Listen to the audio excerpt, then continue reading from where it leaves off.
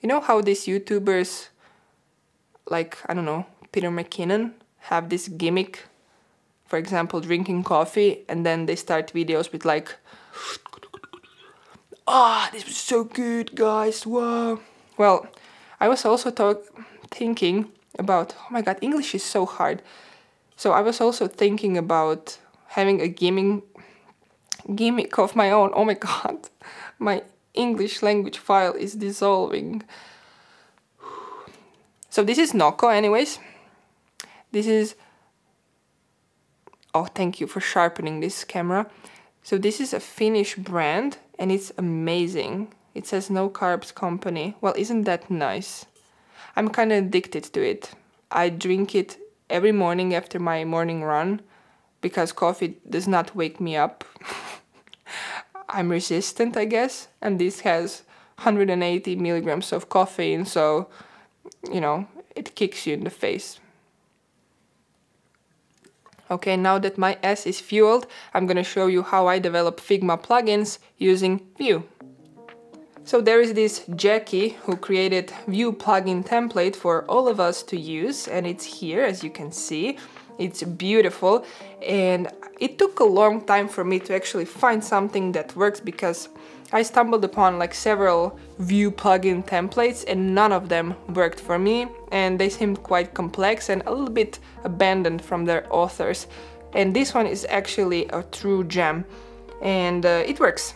This is packed with some stuff that's maybe not needed for beginners or just somebody who wants to make plugin easily by not using, you know, some advanced stuff, or not advanced, it's just different. For example, I don't use Pug at all, so I forked the whole repo and I removed Pug and I relinked some broken URLs, and for example, instead of yarn I'm using npm here. I'm just trying to make it as simple as possible to start, and rest is currently the same, but I'm gonna keep upgrading and building on top of this really great foundation. So before moving on, I want to show you what this Figma plugin DS integration means. I'm gonna open this repo. So I think this guy works for Figma, and currently he's making, I guess, new documentation site for this Figma plugin DS project. And this is all documentation you have right now for this really brilliant project. Basically, this is a design system for you to use when building plugins in Figma, right? And why would you even use this? Well, you should stay consistent when it comes to building interface of your plugins, because Figma already have some branding, some styles, some visuals, and it would be really weird and confusing and hard to memorize if every plugin out there would use something else, some different typography, colors, and whatever. So this is a design system for you to freely use, and that way your interface of your plugin will stay in brand. It will stay the same and it would look like it was made by Figma, for example. And that way we all use kinda the same patterns and practices, so it makes it a little bit easier to immediately use all different plugins, and it also looks better when using it inside Figma. So consistency, you know, we want to have that. So for example, if you want to use button styles, like Figma default button, you see it throughout their interface, you just have your, for example, button object, and then you just stack this class inside, and that's it. It actually looks like this. Your code will look like this. Button primary, and you will see magic happens from there, and that's it. I'm gonna walk you through, so it's not super challenging for you to follow along. Let's go back to, well, mine. First step. I'm not gonna open in GitHub desktop because I'm working on it already and it's just messier for me, so I'm gonna download zip. Okay, that was fast. Well, now you just need to extract it and open in your favorite code editor. and this is what you get. So you first open manifest JSON file, and we can call this, I don't know, let's think of some creative name, demo. And that's pretty much it. You don't have to touch anything here, but this is something you should pay attention to. This ID was generated when this Jackie Chui made this a year ago. And this ID is used for Figma to know which plugin is which, basically. And it's a little bit problematic if you have the same ID as some other plugin, then like where updates go actually. And I don't think Figma would allow that to get published anyway. So I did some research, and it seems that you can get a new plugin ID at the time of publishing your plugin. So that's great. So you don't have to worry about it. You will get your ID when you're ready to publish your plugin. So that's great. And well, this part is done, yes. Let's go to Figma, and then you click on your username or login, like whatever this is, and then you go to plugins. As you can see, I use and test a lot of them. This is a plugin I am working on.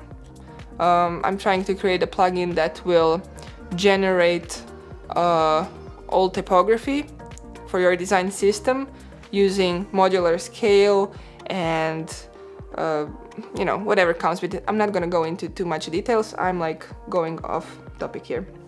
You press plus over here. Let's write plugin name. It was demo. And then you need to link manifest JSON to your plugin. And well, this is already opened in my newly downloaded folder from GitHub, you remember. And this is that JSON file we just tweaked. Open, boom, it's here. And well, when you click on it, it opens in Finder, but that's basically it. This is super simple. You basically download it, you change something in manifest.json, you open Figma, plugins, add new plugin, write a name, link with existing manifest JSON and manifest JSON, and that's it. That's all you need to do. Super simple. And then you have your folders over here where you create well, interface, and you write your code and blah blah blah blah blah blah. I'm not gonna go into like what to do now because I already did a tutorial that kind of covers like what should you do. This is even simpler because it uses Vue, so you don't have to write vanilla JS and do all hard work yourself. Vue will handle most of the things nicely just out of the box. So even if you're a beginner and you don't have a clue what's happening, I suggest you to check this out because let's go to my fork, because this is actually a part that's a bit tricky. Like, how do you send data from your UI that users see and interact with from app logic? It's not very connected in Figma because of security reasons and I guess other reasons as well. So that part is a little bit messy to connect, and by using this vanilla JS, well, there is some learning curve and you need to understand how that all goes, and it's sometimes a little bit messy. You need to write a lot to achieve very simple functionality. But if you use Vue, then you kind of skip all of that. So much less code, so much less hassle, and if you know anything about React or Vue or Svelte or whatever front-end framework it's popular these days, you know how powerful it can be. Well, I'm blabbing a little bit here about Vue now. Anyway, have fun. Let me know how it went. I think this kind of integration with Vue is brilliant and I can't wait to use it more. And yeah, this is it for this video. Oh, before I end, I actually wanted to share something with you. I have this design podcast called Design Party. I will link in the description below, so please visit. If you're interested, listen. If you think it's good and fun or whatever, useful, please share with your friends. It would be super cool to get more traction, so we would have, you know, this mental incentive to push more and publish more. And also, if you like my channel, please subscribe.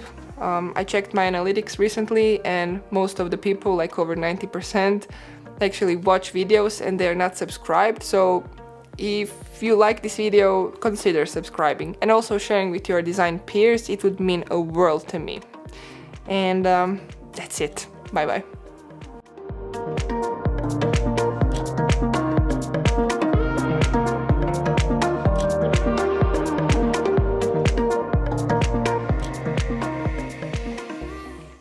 Anyway, why are you still watching this? Head to other videos and watch them and share with friends. Bye.